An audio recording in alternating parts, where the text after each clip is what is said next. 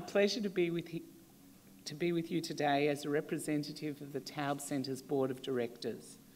I'd like to express how much we appreciate all the speakers and panellists for participating in this very important day of presentations, conversations and debate on healthcare in Israel. We thank everyone who's made the time to be here, from the heads of major hospitals and health institutions to Israeli government representatives to our own in-house experts from the Taub Centre. I'd like to say a special extra word of thanks to our speakers who've joined us from abroad. Professor Larry Brown of Columbia, and we found out that nearly everyone has been to Columbia last night, didn't we, Larry? And Professor Mark Stabile of the University of Toronto, soon to be Paris. Your international perspective on this timely conversation will no doubt expand our thinking and provide us important points for comparison and consideration. We greatly appreciate your time and effort in joining us here in Jerusalem today. The Herbert M. Singer International Policy Conference is part of a rich tradition of Taub Centre platforms which encourage in-depth analysis of socio-economic issues, strategic thinking, and open dialogue among scholars and practitioners with differing points of view. That's a challenge.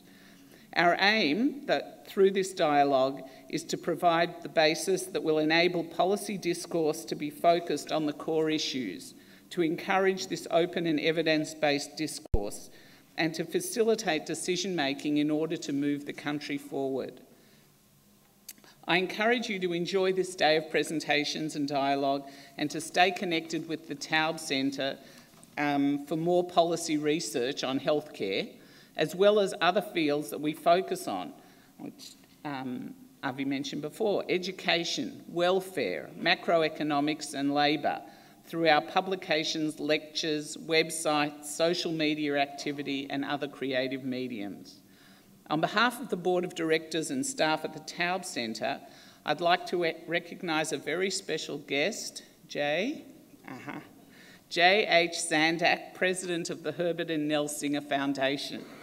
The Taub Centre has been extremely fortunate to benefit from the generous support and genuine friendship of the Singer Foundation since its founding in 1982. Herbert Singer, Zichrono Livracha, was an avid supporter, active lay leader, and among the visionaries that built the groundwork that ensured the Taub Centre is and always will be the strong and productive institution we've come to know and trust. We're privileged that Herbert's legacy continues through the strong friendship we have with Jay. Jay, we especially appreciate you and your family's ongoing support of this conference and are honoured to have you here with us today.